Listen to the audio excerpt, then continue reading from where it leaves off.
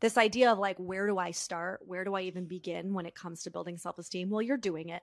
You don't realize you're doing it, but you're doing it. It's in the everyday moments. It's in the fact that you're choosing yourself. You're going to therapy. You're even doing this work where you're like looking back on this dynamic. Okay, what could I have done differently, right? What did I learn? You're going to start to notice when you beat yourself up, notice that self-talk, right? Oh, you chose wrong. You did this again. I can't believe, when all those words start to come up, you have an opportunity in the moment to go, wait, no, pause.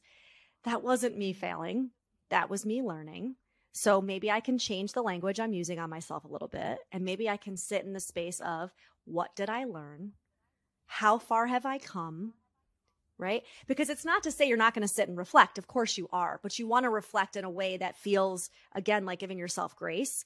Because also, we don't learn or grow our self-esteem by being nasty to ourselves, right? And also, we can't really provide that kind of love and care for other people if we can't provide it for ourselves. Meaning, if I'm in a constant state of beating myself up, usually that's like my self-talk, then usually that talk kind of trickles out to others too.